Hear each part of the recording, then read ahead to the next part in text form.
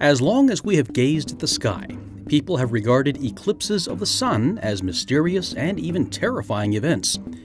When the sky went dark in the daytime, many ancient cultures feared that a monster might be devouring the sun. Some attempted to rescue the sun by making noise, banging on drums, throwing weapons skyward, or even by performing sacrifices. Today we know why eclipses occur, and that sacrifices aren't necessary. It all has to do with the moon's orbit around Earth. As the moon circles our planet, it passes between Earth and the sun about once a month. But it usually misses a perfect alignment because the moon's orbit is slightly tilted with respect to the plane of Earth's orbit around the sun. Most of the time, the new moon passes either above or below the sun. But roughly every 6 months, a perfect alignment is possible. The moon can cast its shadow directly onto Earth's surface.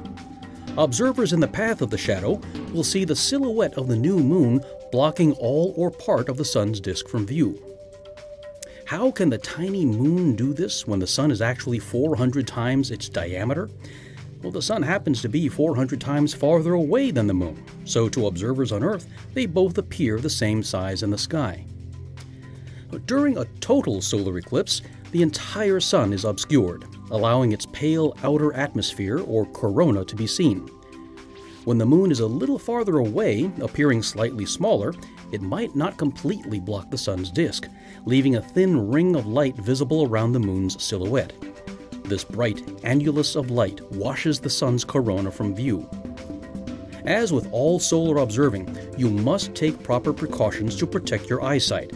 Looking at the bright sun without any protection will cause permanent eye damage, and a safe solar filter cannot be made from common household materials. Proper filters are specifically designed for observing the sun. The best options include milerized or thin polymer eclipse viewing glasses, but make sure that they're in good condition with no wrinkles or pinholes.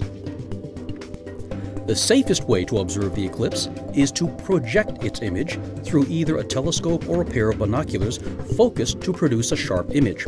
Remember, do not let anyone look through the device at the sun while you're doing this. You can also use a small flat mirror to reflect a low-resolution image of the sun onto a shaded surface, such as the side of a building.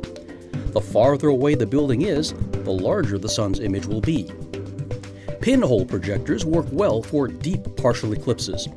Poke a round pinhole through a piece of stiff paper or cardstock and let the sun's light shine through it onto a shaded surface, and you'll see a tiny image of the sun.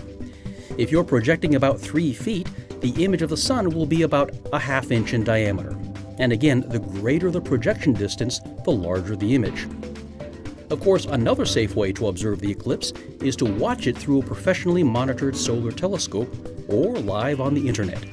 Here are some details for this current eclipse.